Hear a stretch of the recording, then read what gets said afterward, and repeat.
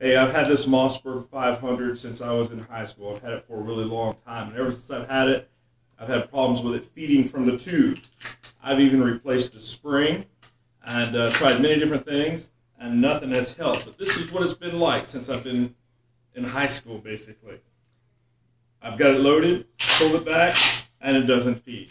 Pull it back, doesn't feed. It's very inconsistent. Sometimes it works, and sometimes it will not. It just doesn't work.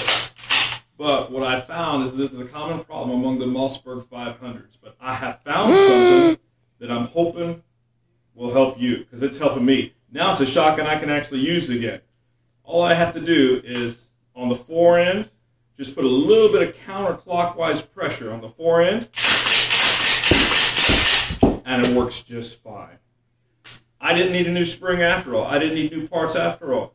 I don't know why that's working that way. I don't know what fixes it, but just a little bit of counterclockwise pressure on the fore end, and it works just fine. I hope it helps you.